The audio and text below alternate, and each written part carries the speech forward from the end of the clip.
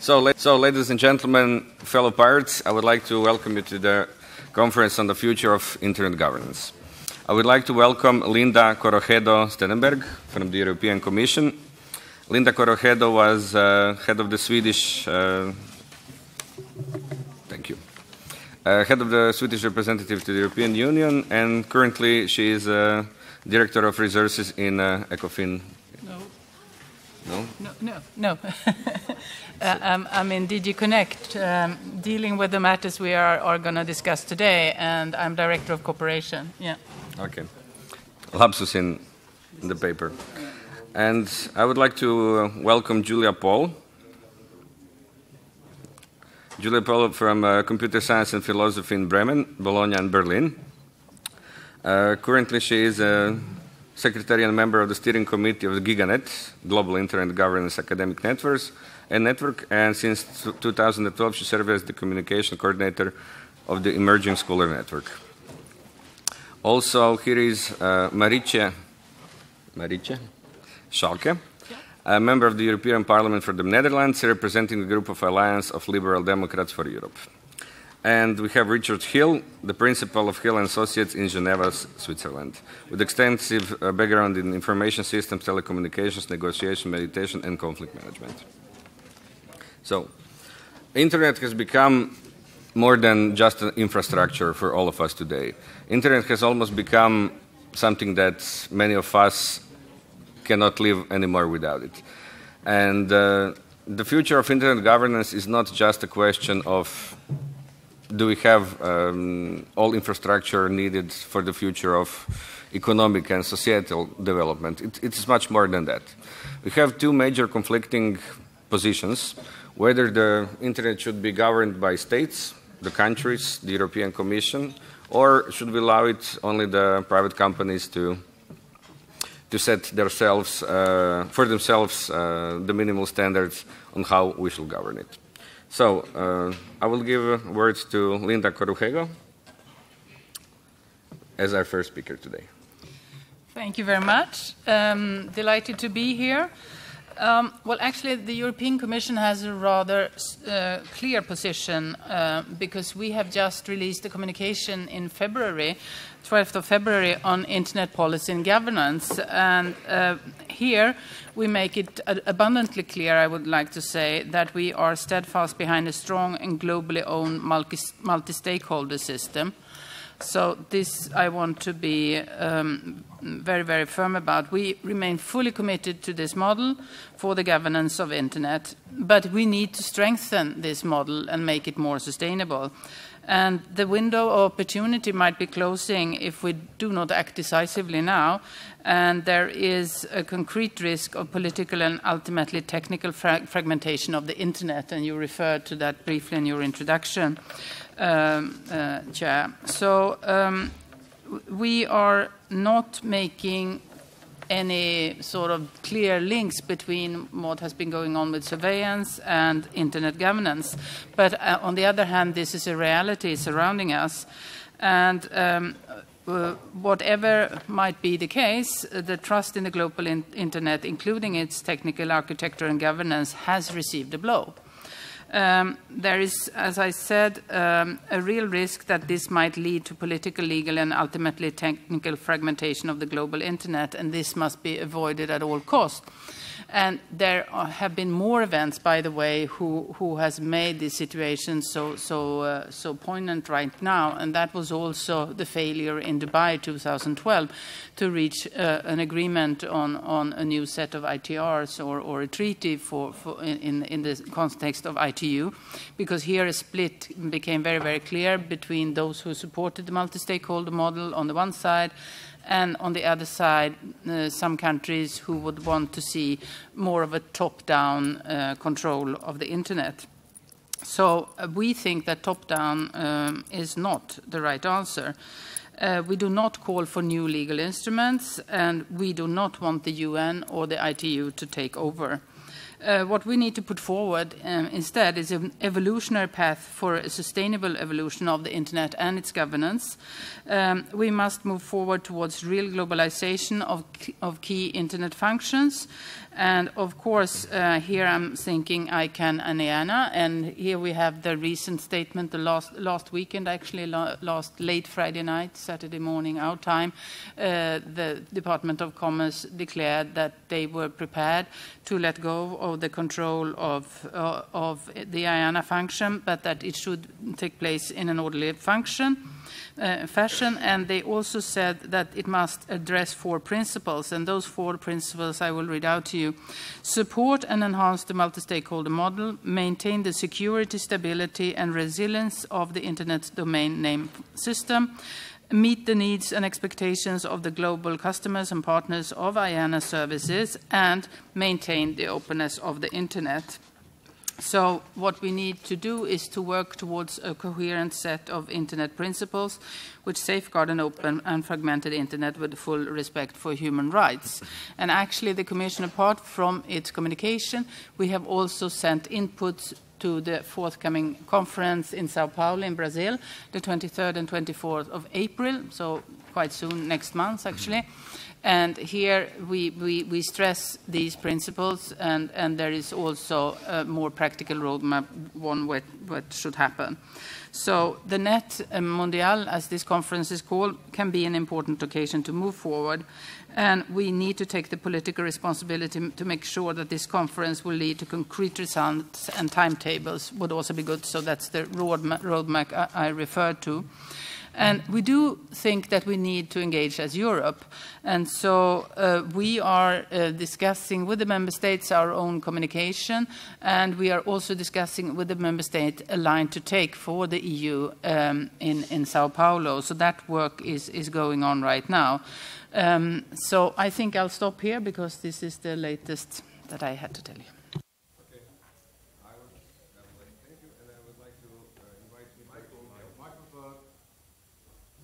Thank you. I would like to thank Ms. Linda, and I would like to ask Mr. Richard Hill, with his extensive experience in mediation and negotiations, what do you expect what will become of the next month conference in Brazil? I'm not going to answer that. I'm not now. I'll answer it at the end. Actually, you'll be able to answer it at the end. Yesterday, Rick Faltvinger gave us a very inspiring talk on what the Internet should be, and I hope that all of us here share that vision. I'm going to focus on the dark side, what the Internet actually is, and how bad it's going to become if we keep doing what we're doing now. That is, if we let private companies dominate the decisions, and governments take certain actions, or don't take certain actions, including democratic governments. I saw on the news this morning that Turkey has shut down Twitter after a court order. Now, no doubt that will be overturned by the European Court of Human Rights in due course, but that's some years away. And I also saw on the news that in the extradition hearings of Kim.com from New Zealand to the United States, Kim doesn't get to look at the evidence that the U.S. will use when they actually get him in the U.S. to try him. So democratic countries are taking actions or not taking actions, and so are European countries, and I'm sorry, so is the European Commission from my point of view. And I know these things because I've worked both for the private companies and for the governments. Rick reminded us that companies will defend their status quo in order to protect their business models and their profitability. This is normal. Companies are there to make money. If they have a business model, they will stick to it. And they'll use narratives to convince everybody that what they're doing is right. Now, everybody here knows the copyright narrative. Copyright violation is theft. I don't think anybody here believes that, but that's the narrative, and we see it every time we look at a movie, don't we? That narrative is perhaps a myth. There's another narrative on patents, which you've all heard. We need patents to have innovation. Well, for sure, patents create innovation, but Fleming didn't need a patent to do penicillin. There are not very many patents on the net, and there are not very many patents regarding the GSM network. So you can have innovation without a strong patent system. So what are the narratives about Internet governance? We heard one, we need the multi-stakeholder model. I'll come back to that. It's about protecting freedom of speech. Well, actually, it isn't. If you want to protect freedom of speech, you have to work on something other than the Internet. I'll come back to that. It's about protecting the decentralized model, or not being top-down, as we just heard. Well, that's actually not true, because if you look at another technology like GSM, it's actually grown faster than the Internet and is more widely available than the Internet. And actually, we've been discussing the same issues on the Internet for the past 20 years, and I'll outline what those are. The multi-stakeholder model has two variations. Nobody doubts and nobody disputes that you should consult everybody when making decisions. This is normal. That's not what's being argued about. What's being argued about is whether companies, private companies, and civil society should have equal status with governments when making decisions. It kind of sounds good. Why not? You know, these are people affected. Why shouldn't they have equal status? Well, because if they have equal status, they can veto change. Do you really want incumbent telecommunication operators to make decisions on net neutrality? Because that's what we're talking about. Do you really want the private companies that are monetizing our data to make decisions on data privacy and data protection? That's what we're talking about. So actually, this is an extremely important debate, which has nothing to do with ICANN anymore. It started with ICANN, but it goes way beyond that. It's about geopolitical and geoeconomic domination by one country, and I don't have any problems naming it. I renounced my citizenship in the United States some time ago. This is about keeping the Internet free and open. Open for innovation, that is not allowing private companies to dominate it and create fenced walls and gardens and enclosures. And it's about keeping it free from the abuse of dominant power, both by private companies and by governments. So let's take a little bit of a look at the issues. Why do I say that freedom of speech is not really an Internet governance issue? Because everybody accepts that offline rights apply online. Now, that may be a surprise to some people, and you think that that was only embodied in a recent UN resolution, but actually that goes back to about 1870, when a judge in the US said that, yes, a telegram is a proper way of forming contracts. If you look at the legal literature, there is no doubt whatsoever that offline rights apply online.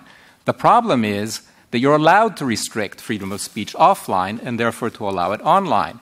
Just take a look at paragraph 2 of Article 19 of the Convention on Civil and Political Rights, and it says that you can restrict freedom of speech to respect the rights of others, that's copyright, and to protect national security and the public order and public health and morals.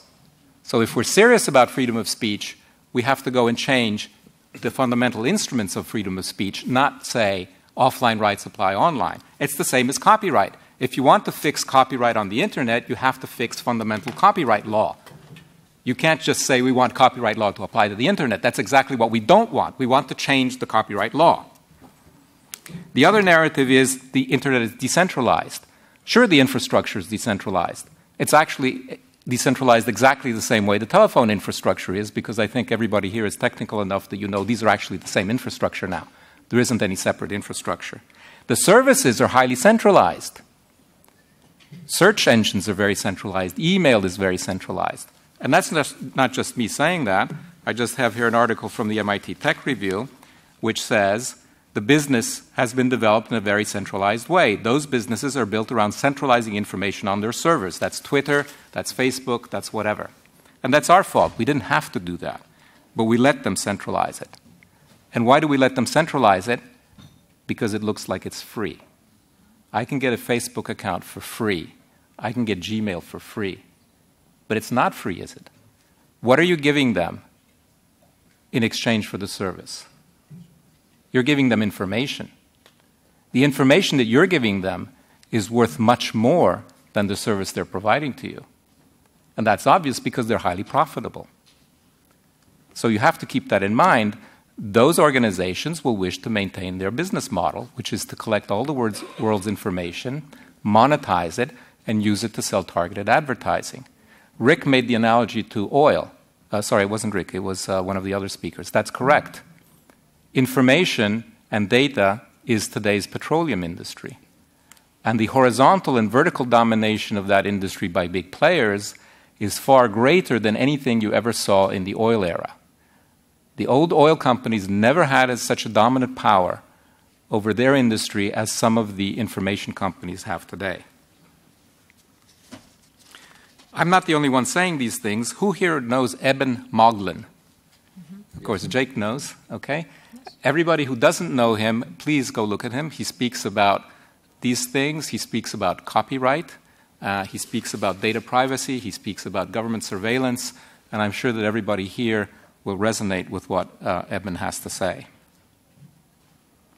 Another narrative you'll hear is, it's working great, do no harm, don't change it. Well, it's not working great. If you have a patient bleeding to death, you have to intervene. Now, why do I say it's bleeding to death? Well, we've been discussing the same issues for 20 years, but I'll go back only 10 years because that's where they were first documented formally. Who's heard of the Working Group on Internet Governance? Okay, not very many people. So that was a body created, a multi-stakeholder body, and that one was equal footing, to discuss the issues that were bothering people since 1998. That's when these issues started bothering people, and to sort of write them up and suggest solutions. Well, the three issues that they identified a lot of issues. The key three issues that they identified were actually, one of them was just mentioned by our friend from the European Commission, the asymmetric role of the US government. If we don't want governments running the internet, why do we have the US government running the internet?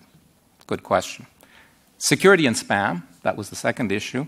And the third issue, which doesn't affect Europe directly but does affect it indirectly, is the relatively high cost of the internet in developing countries. It can be between 10 and 100 times more expensive to access the internet in developing countries than it is here. And by the way, that's not true of GSM. GSM prices in relative terms, they're still higher, but not by such a dramatic level. Now, if you look at the inputs to Brazil, which I actually have done an analysis of all 187 contributions, 10 years later, what are the issues? Exactly the same. So how's the multi-stakeholder model been working? We still have the US government, and by the way, if you look at what they said now, it's exactly what they said in 1997 in the white paper. In 1997 in the white paper, they said, we want to get out of managing the internet, let's somebody make a proposal. That's what they just said. We want to get out, let somebody make a proposal. Security, no improvement. Spam is getting worse. You see less spam because the filters are good, but now I'm getting false positives. Just the other week, I sent a message to Julia Reda, and it comes back spam blocked. Why? It's got nothing to do with me. It's my ISP is on the blockage list of her ISP. Who knows why? Privacy and surveillance, we didn't talk about that 10 years ago. That's a big issue now. So on the security area, we've clearly gone backwards. The cost for developing countries, there's been no progress, and now we have cost issues in the developed countries because of the resistance to net neutrality. And you know that the proposal made by the European Commission and in front of the Parliament and the Council is to actually allow an exception to net neutrality, which I can't resist adding is exactly the proposal that the Europeans criticized fiercely when it was brought into the wicket. Marietje will remember that. Outcry that Etno would bring that proposal to the ITU, but somehow it slips in and the Commission presents it to the Parliament. So we're not progressing. I'm sure everybody here remembers Star Wars, the movie. And I forget which movie it is in, but there's a scene when Obi-Wan Kenobi and Yoda are rather depressed. And one of them says, but there is hope. Well, I think the hope is here in this room with the pirates and in this institution. Because I think the only institution that has a chance of actually tackling the real issues is the European Parliaments. Thank you.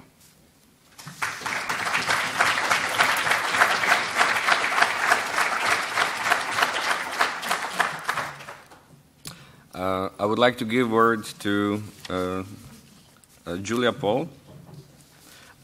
What do you think, what is the real role of the Parliament and the Commission in these negotiations? I will just I'll just read one short sentence from the paper called Internet Governance and the Domain Name System by Leonard Kruger for the US Congress. It says, the key issue for the 113th Congress is whether and how the US government should continue to maximize US influence over ICANN's multi-stakeholder Internet governance process, while at the same time effectively resisting proposals for an increased role by international governmental institutions such as the United Nations. An ongoing concern is to what extent will future intergovernmental telecommunication conferences work to counteract that threat. So we have threat, we have key issue that is basically remaining the status quo or status as it is. Oh, thank you. Sorry, can you hear me? Yes. Thanks. I will try to answer your question why the end. But first, as I'm here as a member of the academic community, which is a stakeholder in internet governance too, I would like to do what academics are normally supposed to do, and take a bit of distance and try to question a few things. And what I would like to question is actually what you had in your introduction and which was repeated by the first two speakers, which is that we have currently an opposition of two different visions of internet governance, which at the Wicked conference was also described as some kind of a digital Cold War between two different blocks. So these two blocks are actually described as one being like ostensibly in favor of a free, open, human right-based and multi-stakeholder governed internet. And then the second block would be the nasty countries who try to wrestle away the control of the internet and introduce censorship, surveillance, and control. And I think this analogy and this Cold War rhetoric is very misleading and it's very dangerous. And I think the situation is not that simple. It's not two blocks. It's much more complex. And when I look at it, I see rather four different kind of models of internet governance which we have around. And in order to somehow understand them and visualize them, I can think for me it's like a triangle. So you have a triangle in one corner, you have this intergovernmental approach, which really tries to have a traditional governmental decision-making process in internet governance. On one corner, you have more the cyber-libertarian approach, which consists in an unrestricted self-governance by users, the technical community, and so on. And in the third corner, you have the private sector-led approach, which is the idea in its extreme to have like the total privatization of all internet functions without any governmental or any other control. And then we have a fourth vision, which is currently the only discussed alternative or the only somehow plausible solution which we come up with, which is the multi-stakeholder model, which is in its ideal version situated in the middle of the other three, with all trying to pull in their directions. So I think the opposition that we have is actually not only an opposition between countries who try to have more influence, like intergovernmental influence on internet governance, but I think on the other side we actually have those who wittingly or unwittingly try to neglect the fact that the model we currently have is not this ideal version of multi-stakeholderism that we propagate. It's actually much more close to the private sector-led corner. So we are much more close to a privatization and a private sector-led internet governance model than many of us would like to accept. So this is the opposition that we actually have. And I think this somehow, the Snowden revelations, but many other elements in the last 1.5 years led to some way understanding by many actors that the model we have, the model we defend, is actually not the model that we believe in. So what we currently see is that a number of events, but also commission, I hope Marietje will speak of one of the commissions which was recently created, but also about the event which will take place next month in São Paulo, will try to question why we are so far from the model we propagate. And I think one of the main reasons, there are many, many reasons, but one of the main reasons is actually the privileged role of the United States within the current system. And so there are many attempts to question this particular role, and the announcement of the United States government last week to hand over the oversight of IANA functions to the global multi-stakeholder community is just a way to anticipate the critiques they will get in the upcoming events. But I think and I think this discussion about how we can actually try to replace the oversight by the US government and how we can replace it will definitely dominate the upcoming debates until September 2015, which was the deadline the US government gave, but even beyond, because I'm not sure if there will be found a solution until this date. It would be very surprising. But we shouldn't forget, in all this, that actually resolving this one tiny little problem, which is the UN oversight over IANA function, will not solve the problem we have in internet governance nowadays. And actually will only even pull it more into the corner of the private sector-led governance model, because it will increase the privatization of core internet functions. So if we want to have a multi-stakeholder model, we have to try to pull it as well in the other two corners. Not only the intergovernmental model, but also the more cyber-libertarian model with giving users increasingly more influence. Because if we don't do this, and I fully agree with the other two speakers, if we don't do this, we risk that at some point there will be no global internet to be governed, but there will be many regional and national internets which will all be governed in a different way, following a different model. Thanks. Sorry, the role of the European Commission. Well, I think the European Commission, the role should be this, to really try to make the multi-stakeholder model more global, not more private, but really more global by integrating all different stakeholders on an equal footing, as it's called. Yeah.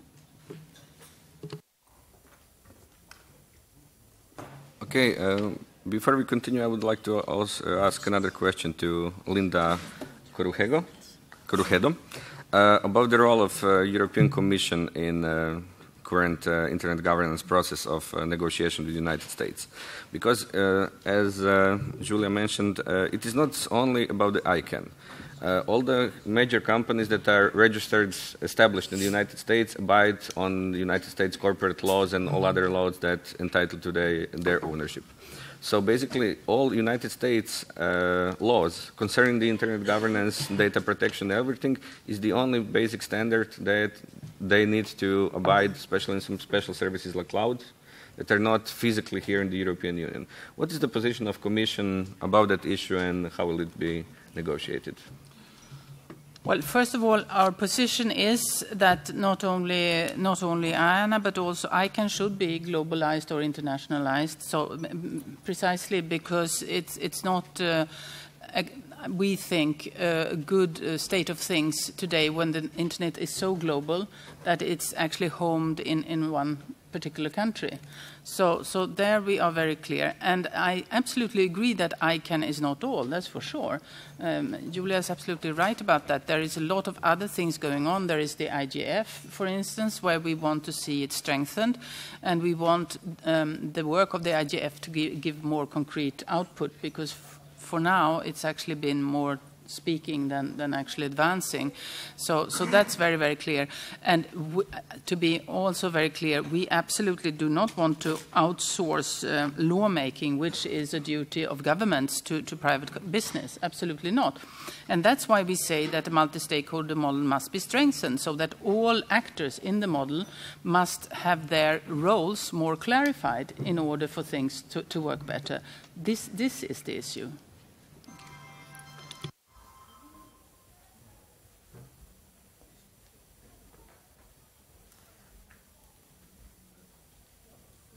And now I will give the word to Ms. Marietje. Yes. Marietje Schaake, member of the European Parliament from the Netherlands. Thank you very much. It's a pleasure to be here. My party is a progressive liberal party, and I must confess I have a little bit of a love-hate relationship with pirate parties for the following reason. It's my personal ambition that my country doesn't need a pirate party, because I would like my own party to incorporate all those topics in such a way that covers what's needed. But of course, I want to invite every one of you to be and to stay politically active, whether it's in elected offices or not. Sometimes I know this is a challenge. We had local elections in the Netherlands this Wednesday, and I don't think the Pirate Party managed to get a seat. They almost did in Amsterdam, and I thought they would. Oh, they got it? Oh, good. Sorry, it was depending on the details that I hadn't seen it. Well, congratulations. I'm very happy with that. I think no, I think it's great.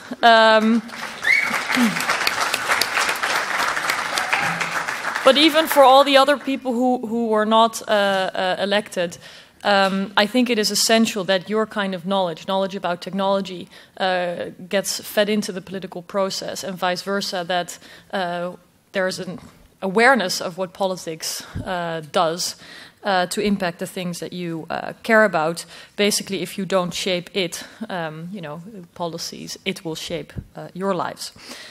In this Parliament, I'm focusing mostly on foreign affairs, on international trade, with fun dossiers like ACTA, for example, which we managed to get rid of. But I also work on issues related to culture and media and education through technology, like copyright reform, net neutrality, which we're in a last-ditch fight, and I hopeful that we can bend it back to safeguard net neutrality in Europe as well, as we managed to do in the Netherlands.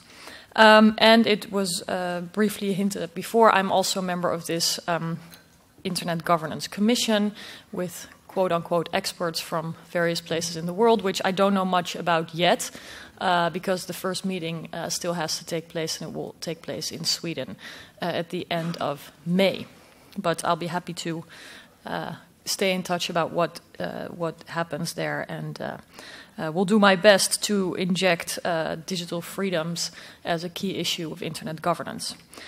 In my introductory remarks, though, I want to basically focus on what I think is important to keep in mind, which is that internet governance is about much more than internet governance.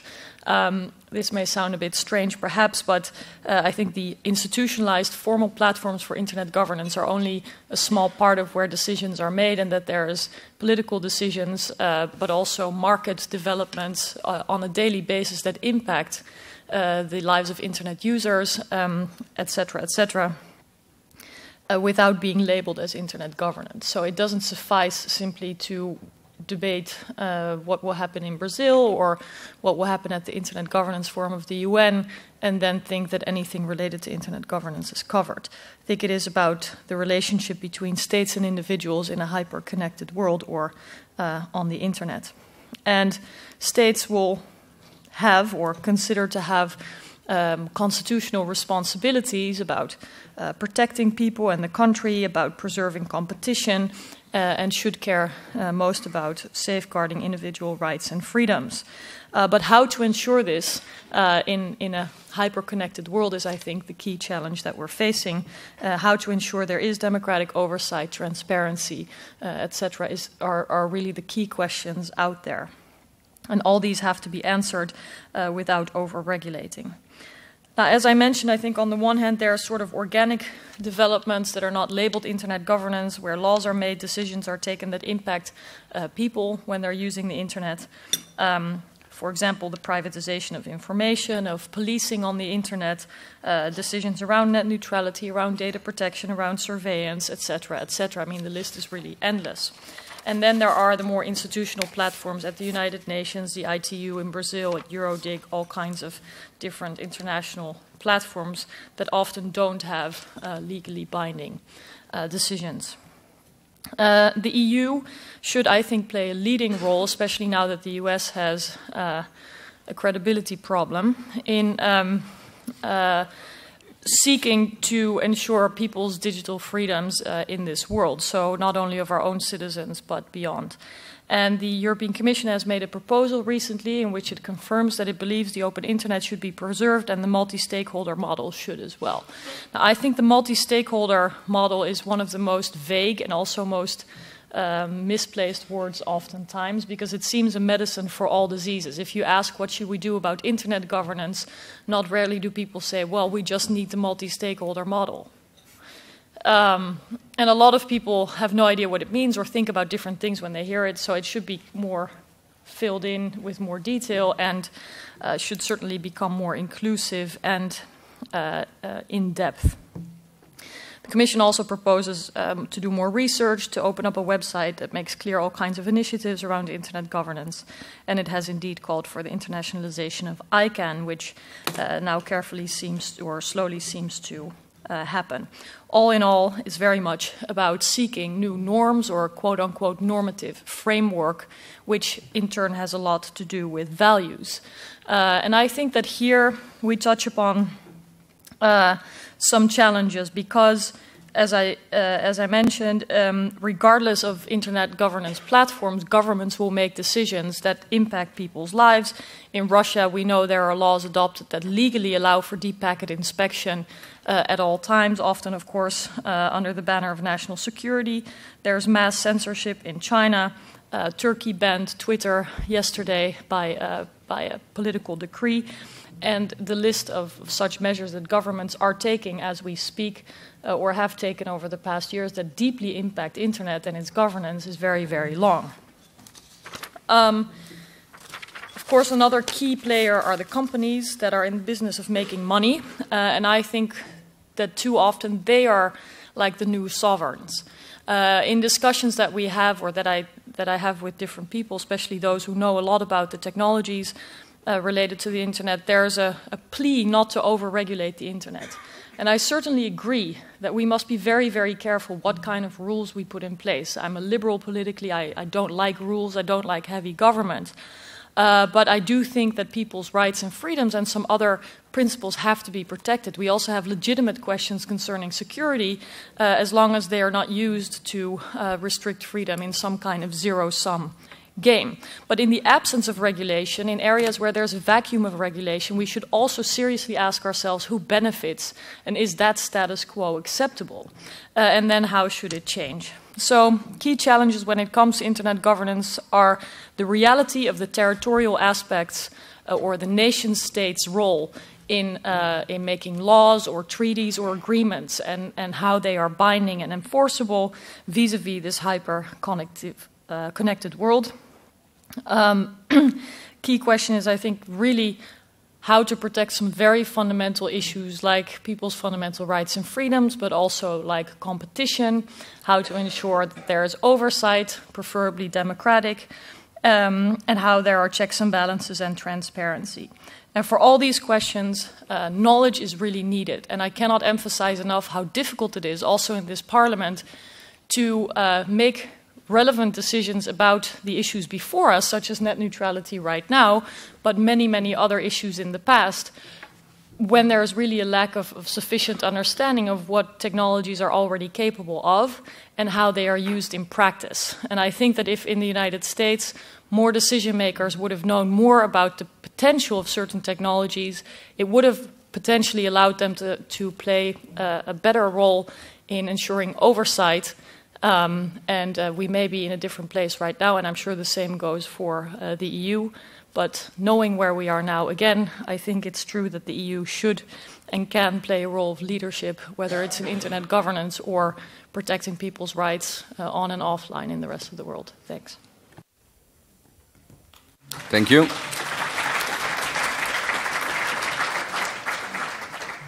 I would like to use the time that we have left for the questions and debate among the audience. So please, raise your hands if you have an answer. The lady in the last row.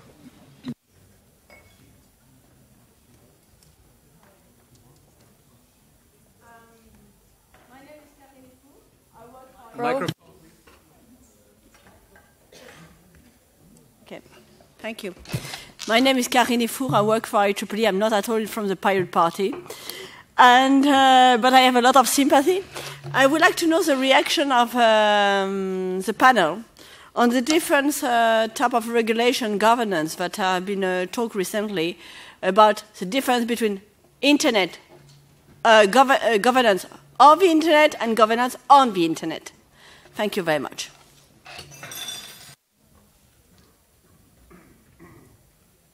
Mr. Hill.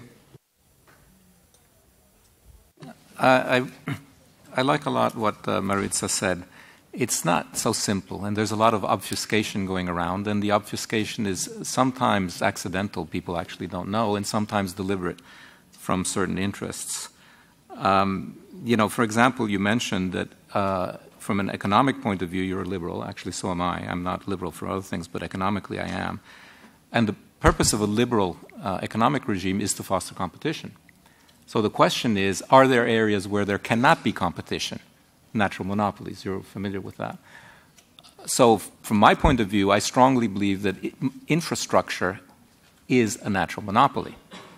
So not only does net neutrality make sense, net neutrality is actually just a Band-Aid. You have to take the full step. You have to accept that some basic level of pipes is a public good which must be provided to everybody at a fixed price. We're nowhere near that debate yet. But that's a debate that at some point has to take place. So you see, of the internet, on the internet, what is the internet anyway? Is the internet the web, or is the internet the pipes? So we have to really distinguish this very complex set of activities and decide what we want to do. In some areas we should be hands-off, where there can be competition. In other areas we should not be hands-off, either because there are fundamental values involved, such as privacy, or security for that matter, or because there cannot be competition.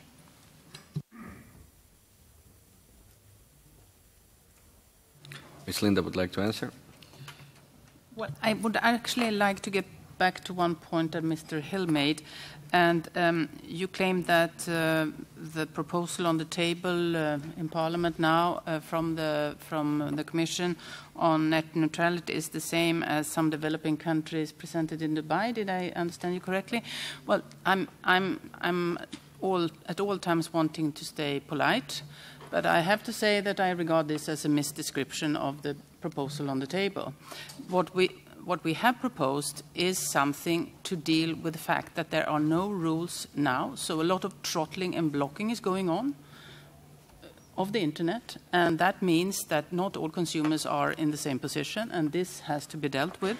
What we're asking for is good coverage for all citizens, but there is a proposal about a plus service for instance, hospitals who would perform operations online. They have to be sure that the quality is the best that there is, and then they would have to pay for it. That's the only thing, and that I cannot see how that relates to what was presented in Dubai. Yes, of course, Mr. Hill. You're right, it's a little bit more complicated. It's not related to what was presented at Dubai, but it's practically identical to what Etno presented in the preparatory process leading up to Dubai. Well, we can discuss that offline, and you can read all about it in my book on the Wicked, and you'll see that it actually is extremely similar proposal. Ms. Marietje. Well, it's also a fact that the last word about net neutrality has not been said. The Parliament has to vote on it in a couple of weeks, and we will. And I'm hopeful that there will be more clarity where there is clarity needed, and that there will be a strong proposal for enshrining net neutrality in EU law. And I mean actual net neutrality, not what has been presented as net neutrality before. All in all, we have to be careful that we don't protect vested interests at the expense of preserving the principle of net neutrality. I think that that's where the fundamental fight is.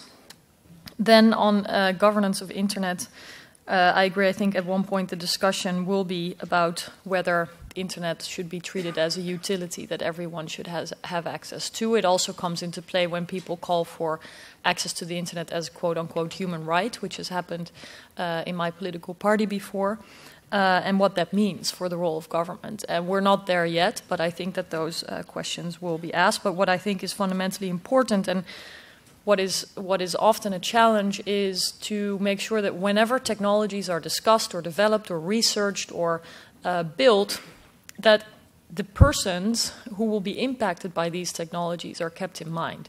And so I think we should go to a place where human rights impact assessments are made much more early when it comes to the development of technologies, because too often we're running behind the ball.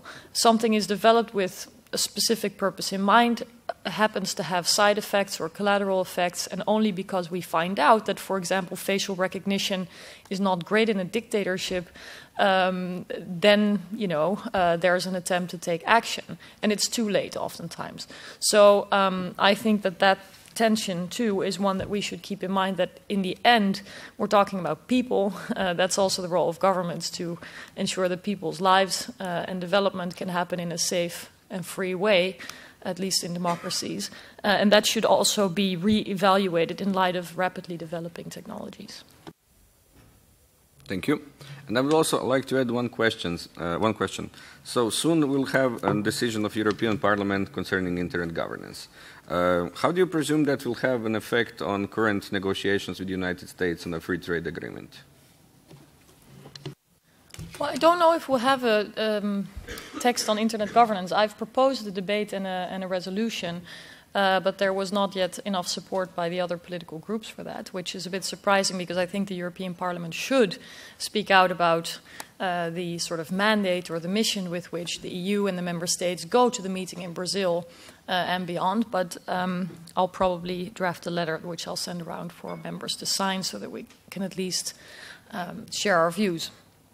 But generally speaking, I think the negotiations on trade and investment with the United States have been heavily impacted by the NSA revelations. Of course, when you are operating as quote-unquote allies. It assumes a level of trust, for example, in the way in which there is no distinction between how European citizens are under surveillance versus those of other countries doesn't indicate that there is an alliance in practice. Of course, all kinds of revelations regarding the tapping of Chancellor Merkel and others have led to a shock and very strong words also by European governments. But I'm afraid that a lot of our own governments are engaged in similar activities. Some of it we know about, some of it we don't know about. So if anything, this should lead to a discussion about what it means to be a democracy in today's day and age. I think it really touches upon the very fundamentals of the claims of democracy, of what's been written in the US Constitution, and how it's not lived up to in practice. On the other hand, we should not be naive about how these revelations have also led to what I think is an unholy alliance of countries who want to now seek to nationalize the internet for various reasons. And I very much understand the reactions to the NSA revelations. I think we should find actual safeguards to protect internet users the world over. But the solutions like nationalizing the internet, which countries have put forward, are, in my opinion, making matters worse instead of better. And so we have to also look at who benefits in this heavily politicized discussion, and how we can ensure that we're looking at the right issues to solve. And so in the Transatlantic Trade and Investment Partnership negotiations, which I lead the oversight over for the Liberal Group, we're continuing with the technical work, but we have said that we want this trust to be restored before we're able to deal with the finalized text of the trade agreement. And I'm sure that's what our publics will ask for. And that's why it's good that this Parliament has a decisive say in trade agreements. It was also the reason why we could reject ACTA, which was presented as a trade agreement, which in my opinion was a law enforcement agreement, but that's a whole different discussion. In other words, this Parliament has a say. So if you have concerns about TTIP, the Trade and Investment Partnership, by all means let us know, and we'll try to address them. Thank you. We have another questions from the audience. Mr. in the third row was first. I'm Simon Phipps. I'm from the Open Rights Group in the UK. The discussion around net neutrality has focused on traffic prioritization. The events that are happening in Turkey show that governments are willing to obstruct the free flow of traffic for political reasons as well. In particular in the UK, I'm aware that ISPs in the UK have been told to use deep packet inspection techniques and to make available the ability to completely block the internet for political reasons with very little governance. I wonder whether you believe sufficient is being done for the protection of democracy and the free flow of ideas in these net neutrality regulations, or whether you believe they focus too much on the commercial needs of lobbyists.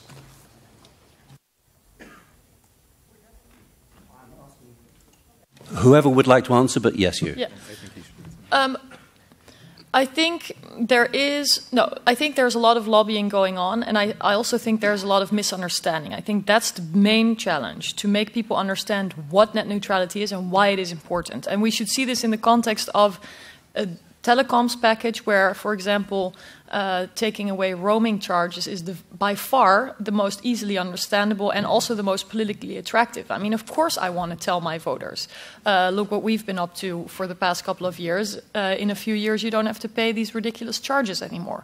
So that's the context that we also have to look at. It's a broader package than just net neutrality. But it's been my focus throughout that we must not forget the public value of the internet, and to preserve its open nature, but also the public value. And not just to look at competition aspects, innovation aspects, entry to the market, incumbents versus newcomers, etc., but to really also look at that public value. And I think that is a decisive argument, but it does relate to issues like allowing for innovation, allowing for startups to also enter the market, etc., allowing for access to information, etc., etc. So it is a part of the discussion, but probably not the most visible one. Mr. Hill would also like to reply.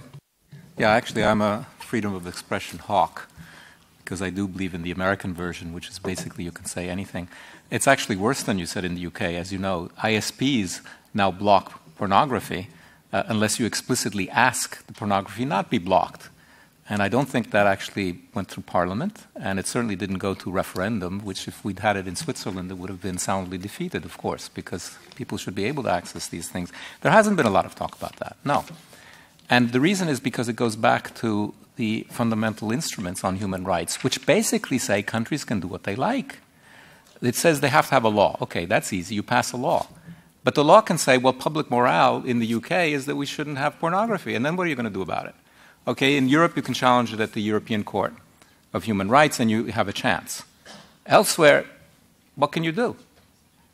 You can't do anything. And I think we have to move that debate up. I don't think we want offline rights equal online rights. I think we want more rights online. And that's a completely different debate, which nobody's having. And we're not having it because it's a difficult debate. We're also not having it because it doesn't suit the people who make money out of the status quo. Never forget that. People make money out of the status quo. These people don't want anything to be discussed. Just one thing, it's easier to preserve the status quo than to change things. Okay, we have another question. For the last, Angelos Karlaftis, good evening everybody, from EPAFOS Advisors, but also here as an observer of the Echo Waves movement. I would like to say that the internet doesn't belong to, but only to the American army. The American army, through a non-profitable organization, controls the internet. So our proposal for the last 6 years, and we hope that the pirates are going to support our proposal, is to build the CNET, the European aspect, perspective of the internet, because we cannot ever have a multi-stakeholder option. They are trying this 20 years and the United States denies. The internet is controlled by a simple protocol, for those who knows about technical issues, the TCP/IP, mainly by the American authorities. So only if we, the Europeans, we are going to build our option of the internet, the CNET as it is our proposal, and we need only the universities and non-governmental organizations instead of the American option, which is the army and the corporations. Only in this way we can have our own governance, which is also very near to the liberal ideas, because the liberals, they like competition. Thank you very much.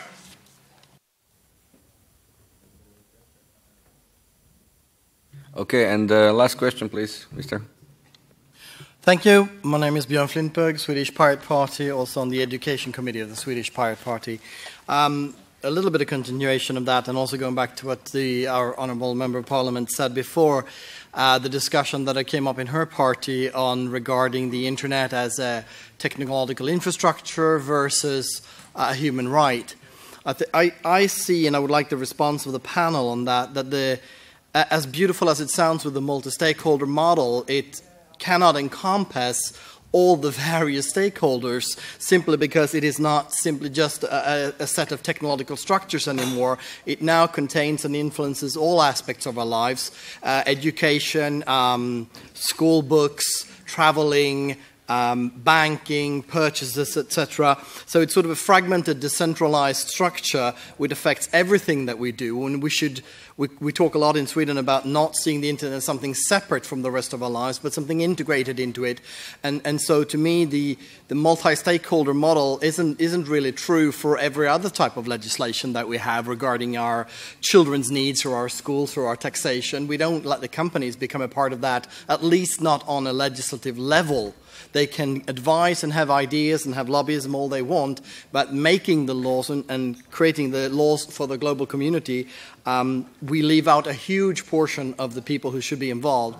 And so I see a challenge there with the multi-stakeholder model, and I'd like the panel's response to that. Mr. Hill? Yeah, that's exactly what since I left the ITU last year, now I can finally say what I think, as opposed to having to say what I'm supposed to say. And that's been most of my writing now. You'll find it on my webpage. And I'm making a longer intervention at 4 with the young pirates, and I gave them a bibliography. That's the whole point. The multi-stakeholder model, we said it needs clarity. Well, I'm sorry, it was clarified. It's in the Tunis Agenda in 2005. And I think it says something very reasonable. It says what you said. When it's a matter of public policy, the governments have to make the decisions. Hopefully they're democratic. Maybe they're not, but that's a different problem. Technical matters, we don't want governments. I fully agree. I'm a liberal. That's the last thing we want. Let private companies do that. The academics should be involved, and so on. So the roles were defined there. But that's being challenged now. People are saying exactly what you said shouldn't be done. They're saying, well, no, wait a minute. Private companies should have the same rights as governments to make decisions. Well, we don't want that for copyright. It already happens too much. The lobbies are too strong. You know that. Marietje said kind things about the U.S. Sorry, I can't support that. The U.S. is no longer a democracy. Anybody who's American knows that.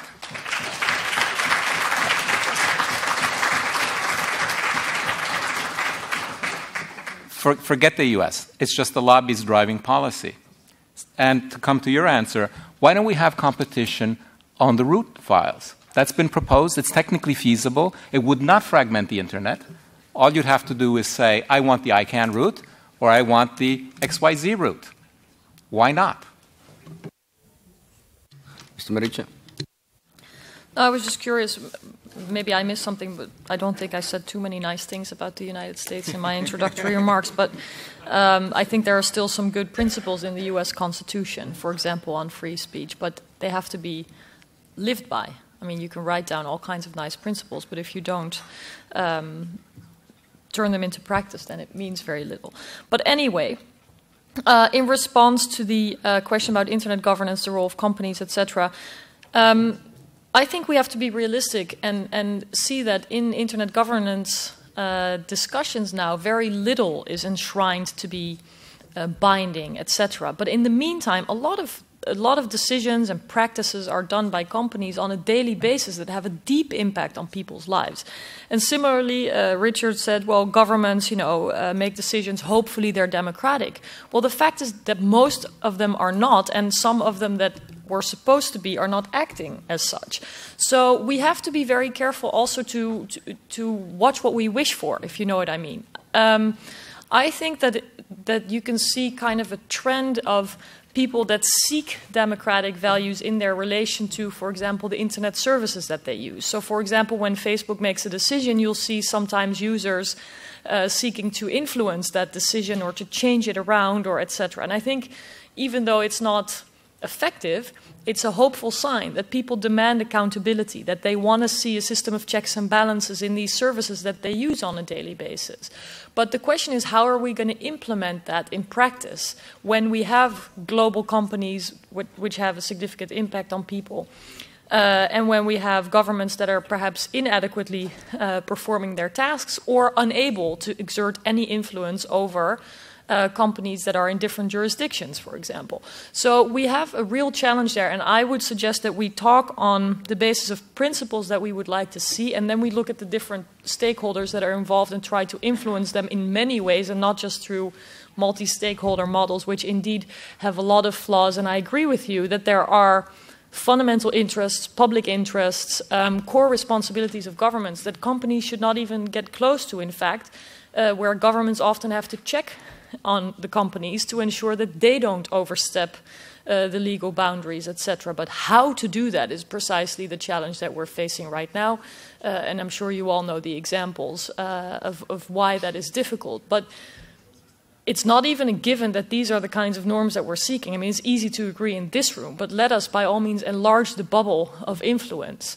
There will be many more audiences where you all, me, are in a minority of believing that this is where the discussion should be. There are many audiences where I'm thinking about the foreign policy circles that I know, a little bit from my work, where the role of technology is not understood at all, where there's just the beginning of a discussion about cybersecurity. Well, and I think it would give you the chills if you would listen to what kind of discussions are held there. So let's look at what we're seeking, who is needed for that, and enlarge the space within which we're influential, not talk to each other, but talk to our adversaries or those who don't know exactly what we think should be known.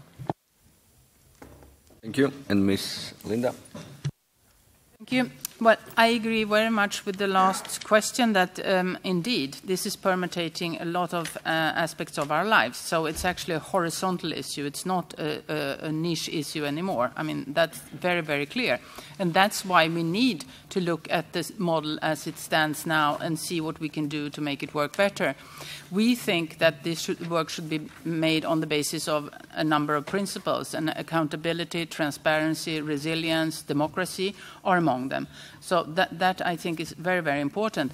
And it's also clear, I mean, Marietje put it very well, that governments do have a role, and they are perhaps different from other stakeholders in this area because they have a public duty to protect its citizens, to defend its citizens, to make laws that are reasonable. At least that goes for democratic countries. So that is very clear to us as well, that this is part of the redefinition that we need in this work now that we go forward, and that will not be finished with Sao Paulo, that's for sure. It's just, you know, starting off this process, looking to the future. I just wanted to say that. And one other point as well, what we need for a truly multi-stakeholder model to work is to bring in parties that are perhaps not so active right now because it takes a lot of resources. I mean, you all know it's going on in a lot of places at the same time. It's very hard to follow what's going on.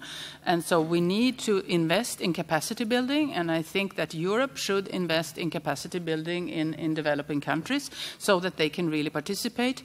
We will make our own small contribution to this with the Global Policy Internet Observatory. We are now doing the feasibility study for that, and we hope to have it up and running end of this year, beginning of next year.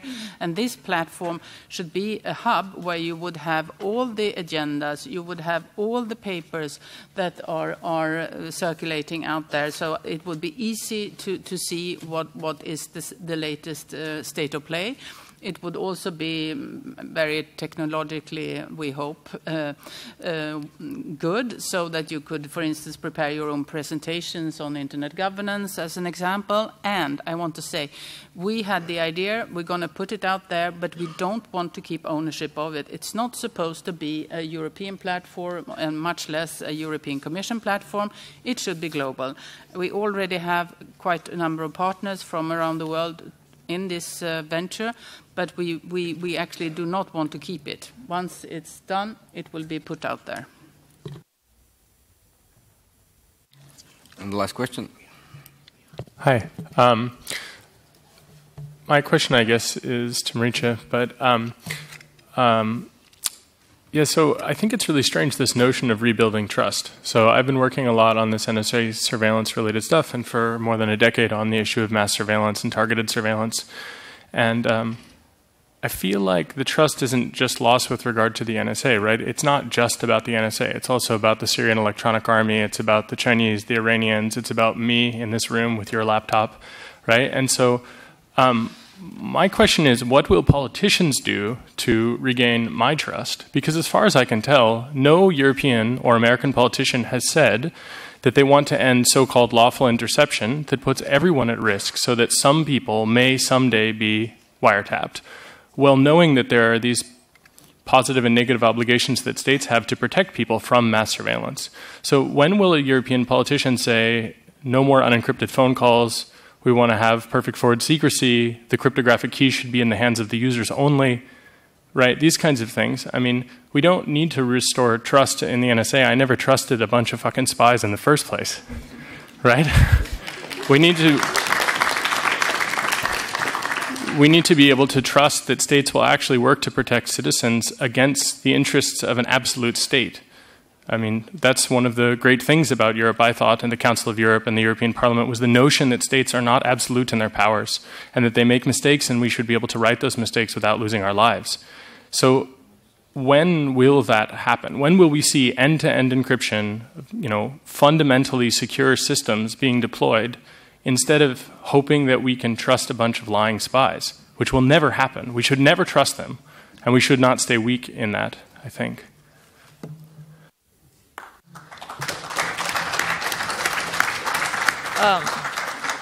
No, just to clarify, my comment about restoring trust was in a sort of broad sense of the alliance, which was, worth also something quite fundamental for people in this continent. I mean, if we look at history, it tells us a lot about how we respond to these NSA revelations. There are many people now in leadership positions politically who primarily see the US as liberators. Because that was really, with, mostly men and boys' lives, quite a real thing that allowed for a free Europe to even emerge. And so when I spoke about restoring trust, I was talking about the broader notion of an alliance, which I think the Americans have not done justice to by treating our citizens the way they have with these systems, and by creating this kind of dependence and a lack of oversight and transparency to even make that a conscious decision on the part of our politicians. I mean, we as people's representatives can hold governments to account, for example, or at least the European Commission, etc.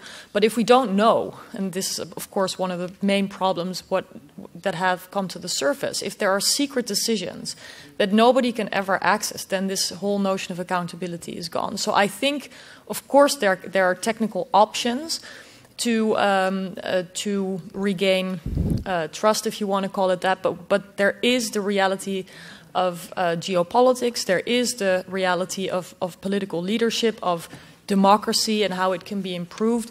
And I care too much about the promise of democracy to simply look at technical solutions to say that's the only way to regain trust. I'm not saying it shouldn't be an integral part of our thinking, but I also think we have to come back to the core principles of what a democracy should be and try to fix it. We cannot just throw it by the wayside and say, oh, we'll just encrypt everything and then we're done, because I don't think that will be enough.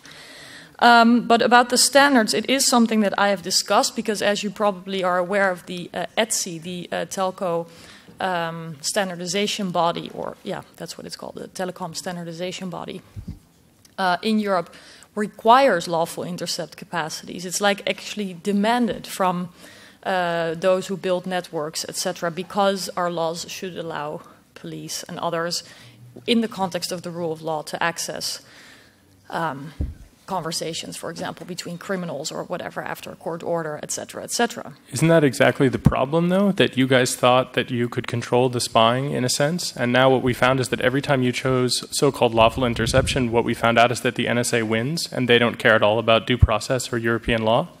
No, and I guess my point is, the question is whether or not these processes should also be fixed. Because the idea that there should be oversight and that should protect people from the state is also very much embedded in who we are as Europeans. That's why you will see in countries like Germany, who have a recent memory of Stasi and its practices, that the protection of the individual from the state is much more lived, I would say, by many Europeans than it is by many others, including Americans. But I think that there should be solutions on both sides. Technical side and on the democratic rule of law side. And I'm at least not willing to give up on the rule of law side, but I'm happy to talk further about what you think is feasible, because as soon as you get into the encrypt everything discussions, there will be also quite legitimate questions about what it means for law enforcement, the way it's organized right now. And we have to look at what is actually feasible within the context of the law. And the technical possibilities to protect people. And that goal we share 100%. I'm sorry, we don't have more time for questions. We already got at least a quarter of an hour late. But I just want to say one closing word, for, maybe for end. People in Western Europe maybe didn't ask these questions that you mentioned so much about who will protect us from our own protectors, as did the people in Eastern Europe, Eastern Germany, and so on. So we don't have, I'm from Croatia, maybe we don't have so much fear from the criminal, from the unsecure system of national governance as we do from our own state because of our memories of the past. So maybe some experience could be shared in this, since we see that nothing is secure in the internet anymore, and surveillance is possible from all sides. But I want to ask everybody to consider one thing. What would you think? What would happen if the same scandal with NSA would be, but from other sides, from Russia, from China, and so on? How would the European Union institutions react to that? Imagine. Thank you for your focus. Thank you for your questions. And I would like to close the Internet Governance meeting today. Thank you all.